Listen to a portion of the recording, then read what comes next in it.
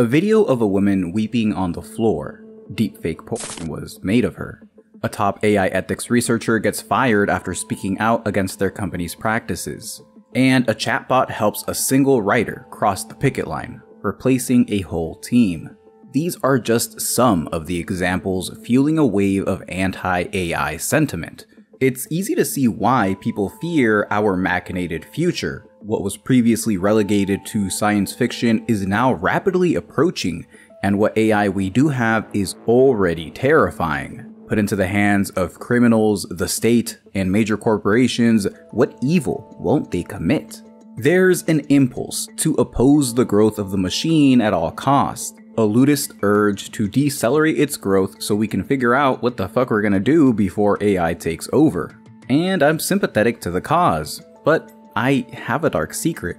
I use AI, like, a lot. I've been using large language models like ChatGPT and Google Bard whenever I have writer's block. I can ask them to summarize a book I've read, to criticize a passage of my essay, to come up with trending ideas for me, and so on. In Premiere Pro, I use the Remix tool, which uses AI to extend or shorten background music as if it was always that length. In Photoshop, I can artificially expand images beyond what's there, and that's just the tip of the iceberg. There's tools on the horizon that can rotoscope characters onto your body automatically, tools that can create 3D models from prompts or images like a 3D version of DALL-E, and so on. As one person working a regular full-time job, AI has been nothing but an augmentation to my work that helps speed up the process of making videos. And these new creative tools have the AI hype train barreling full steam ahead. But artificial intelligence has been here for a while now. Weak AI, or narrow AI, is used to describe artificial intelligence that's focused on one specific task. And it's everywhere. It powers the algorithms that serve you content on Google, Facebook, and YouTube. It's in the programs that automate tasks in Amazon's manufacturing and logistics, and so on. While AI is currently trending the way crypto and blockchain was a year or two ago, bits and pieces of this technology are everywhere around the internet. And you might be surprised to hear that even before the early 2000s, people have been ringing the alarm bells about automation as far back as the 1830s. Books like The Paradise Within the Reach of All Men, Without Labor, or On the Economy of Machinery and Manufactures. The list of 200-year-old manuscripts imagining how machines could transform human life are plentiful. But instead of painting the future as dystopian, these writings are largely utopic, imagining a future where machinery and nature are used to eliminate the need for human labor.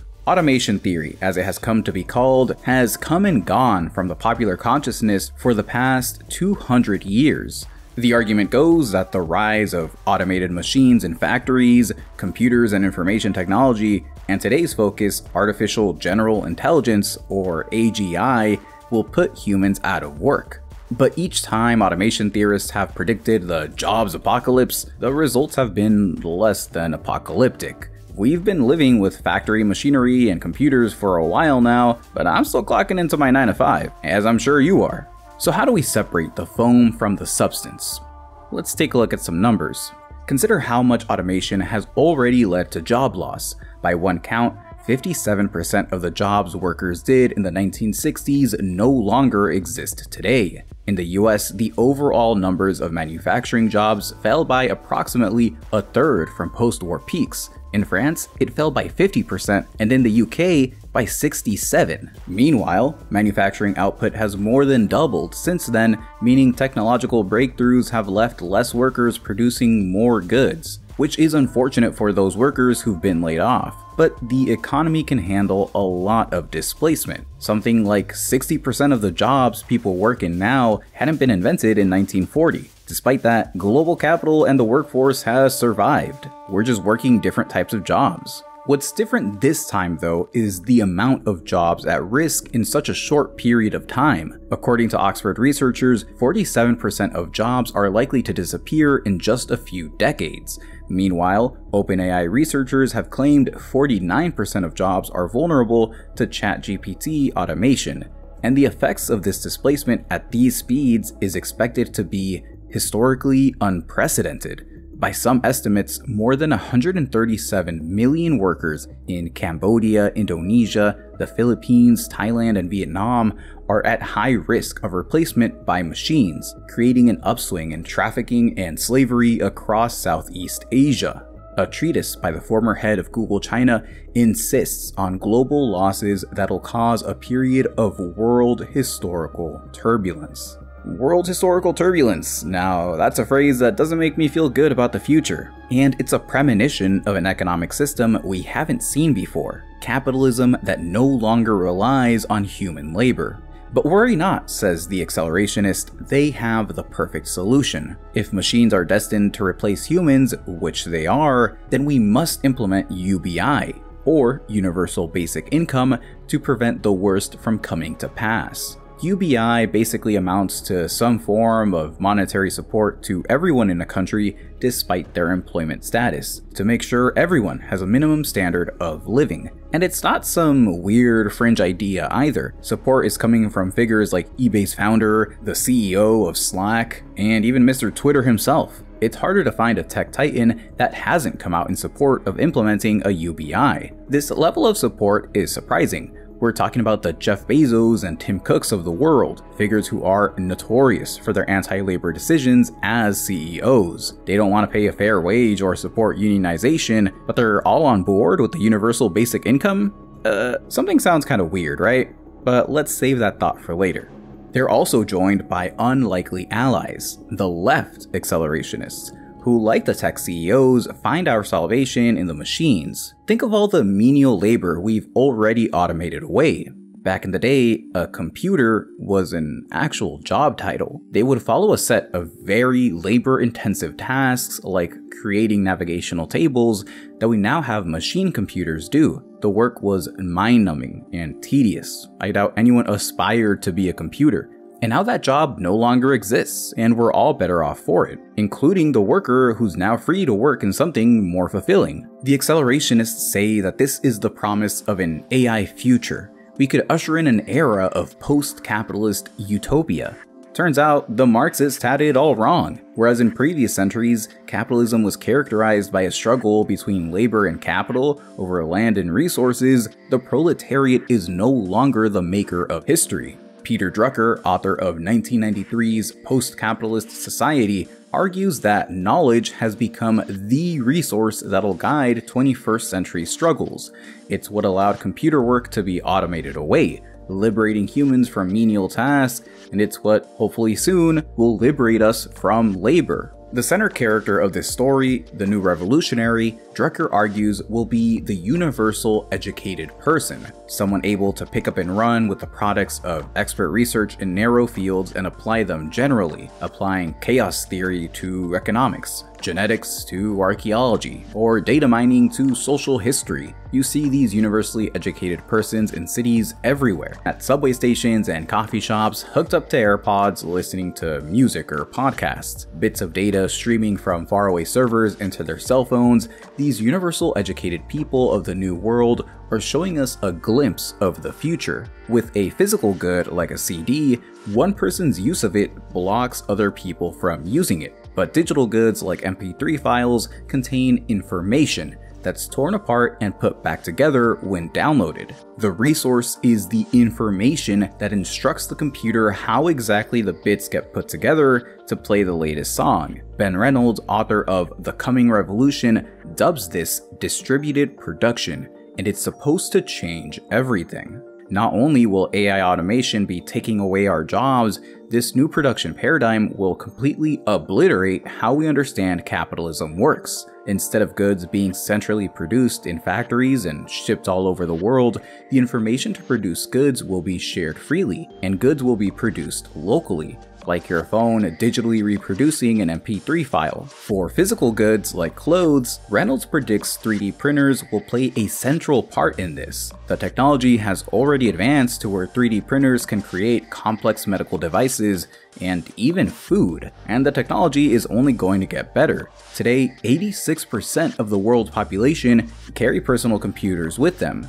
It's possible in the future we'll also have 3D printers, or at least access to them at home or in local libraries. The primary limiting factor for local printing is the blueprints to create goods or the knowledge and information of how to produce them. So Reynolds expects that goods will skirt around legal protections and intellectual property rights, and they will reduce the demand for many kinds of mass-produced goods. Why buy an iPhone when we can make an iPhone at home, you know? The demand for labor in these industries will also fall, and people will lose their jobs as a result. There's no way around it. Distributed production cannot be uninvented.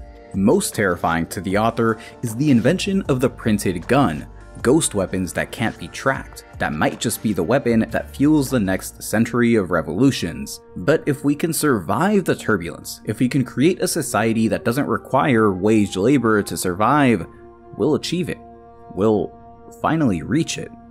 Post-capitalism. For the first time since his creation, man will be faced with his permanent problem. How to use his freedom from pressing cares, how to occupy leisure, which science and compound interest will have won for him to live wise and agreeably, and well. AI is just one piece of the puzzle to uncovering what our future holds, and the accelerationist model is just one such view. Visions of the future are varied, and for as much as I'd like to believe that the future will be as rosy as these authors do, I find it hard to believe. Take for example the scandalous finding that 40% of jobs will be lost to AI. These findings have been moderated by more measured studies, like a 2016 OECD study that found that less than 10% of jobs were likely to be automated. The study was more robust than the previous one for a variety of reasons, and more importantly, it wasn't funded by the companies that are creating AI technology and want to sell you on it. Seriously, if we were to listen to these CEOs, ChatGPT might as well be digital gold. But even then, 10% is still a lot of jobs. The question of whether AI advancements will lead to job loss is undeniably yes. You won't find one serious person saying otherwise, but there's something we're missing here. Author Aaron Benenov centers his analysis on one primary question. Why are we so obsessed with technologically driven job loss? There's a recurring hype surrounding automation theory, one that's been happening since at least the 1800s. But frankly, I wouldn't be surprised if we found a manuscript by a caveman afraid that the invention of fire was going to cost him his role as hunter. Benenov argues that the cyclical nature of automation discourse has less to do with technology itself and more to do with the nature of capitalist society. Taking its periodicity into account, automation theory may be described as a spontaneous discourse of capitalist society that, for a mixture of structural and contingent reasons, reappears in those societies time and time again as a way of thinking through their limits. What summons the automation discourse periodically into being is a deep anxiety about the functioning of the labor market. There are simply too few jobs for too many people. Why is the market unable to provide jobs for so many of the workers who need them? Proponents of the automation discourse explain this problem of a low demand for labor in terms of runaway technological change. But this is misguided. In short, there's a fundamental problem in the labor market that's prompting these fears in the first place. As we discussed, a whole lot of jobs people used to do 100 years ago no longer exist, but this isn't new. Automation is a constant feature in the history of capitalism. What is new, relatively speaking, is that global capitalism is now failing to provide jobs for the people who need them, and those of us who find them are often underemployed, doing jobs we're way too qualified to do. There's higher spikes of unemployment, inequality is only getting higher, something has gone wrong.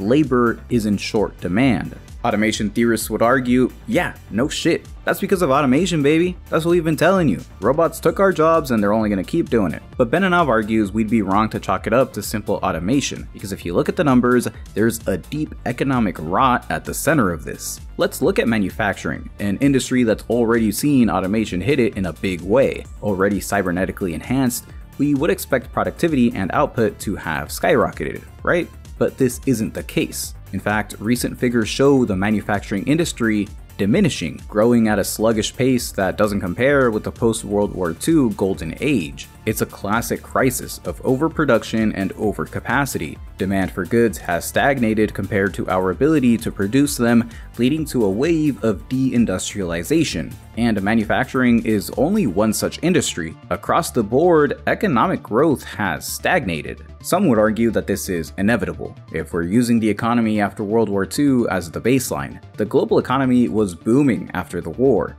Expecting it to stay like that, well, it's not a fair comparison. If we instead compare it to pre-World War I levels, things are much more similar. But here's the kicker. As Benanov explains, in that period, large sections of the population still lived in the countryside and produced much of what they needed to live. Yet in spite of the much more limited sphere in which labor markets were active, and in which industrialization took place, this era was marked by a persistently low demand for labor, making for employment insecurity, rising inequality, and tumultuous social movements aimed at transforming economic relations. In this respect, the world of today does look like this era. The difference is that today, a much larger share of the world's population depends on finding work in labor markets in order to live. Considering how you can't just grow food in your backyard like you used to 100 years ago, this development is unsettling. Benanov admits that technological progress does play a factor here, but it's secondary to the primary issue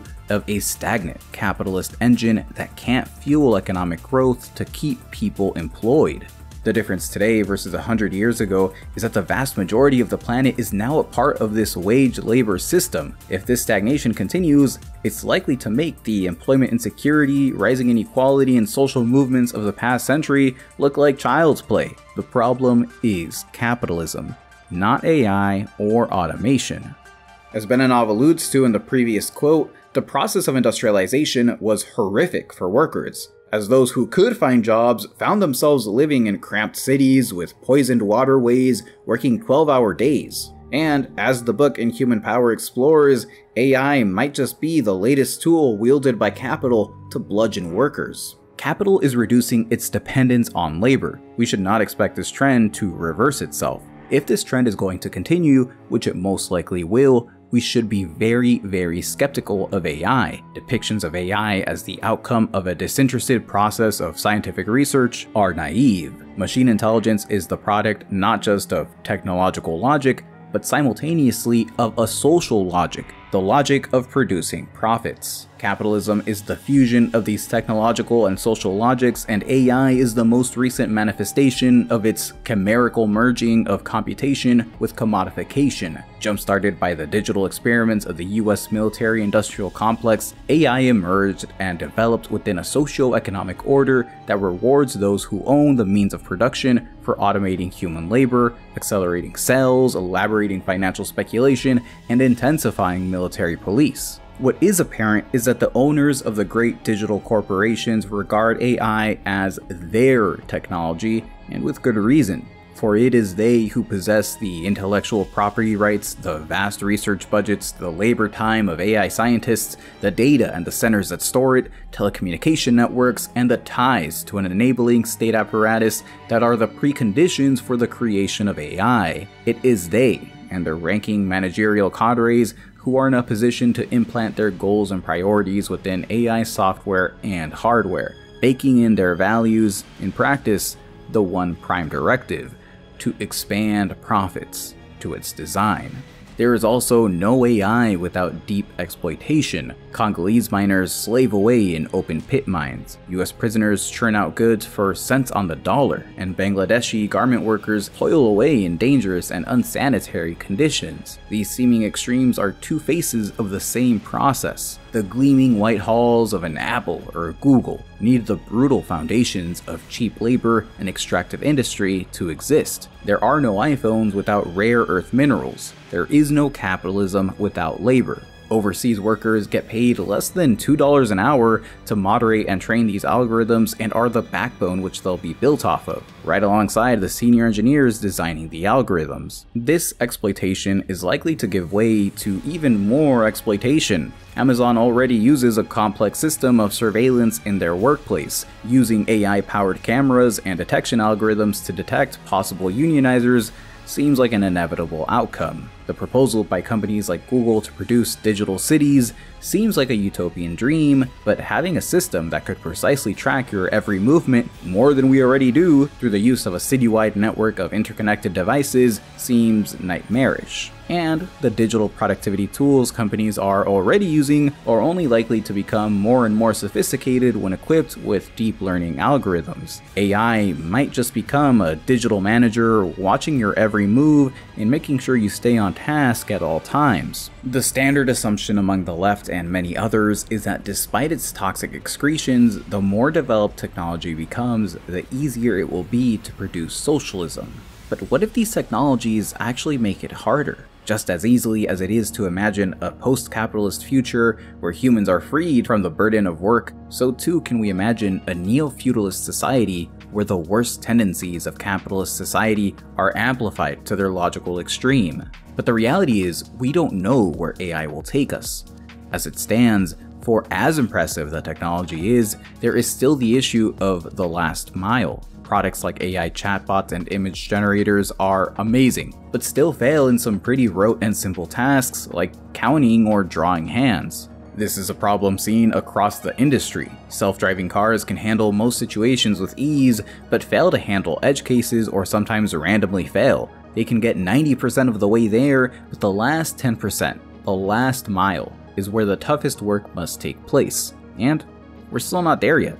AI also is probably a bubble, like NFTs or crypto. I expect it'll pop sometime in the near future. But even if an AI bubble pops, AI isn't gonna end there. Sure, maybe the last mile will never be crossed, which would be both fortunate and unfortunate. Fortunate in that the terrifying realities it could usher would never come to pass, but unfortunate in that we'd never enjoy the fruits of that potential paradise. But just the same, AGI might really be on the horizon, and if you get political vertigo imagining the possibilities and what we have to do, that's good.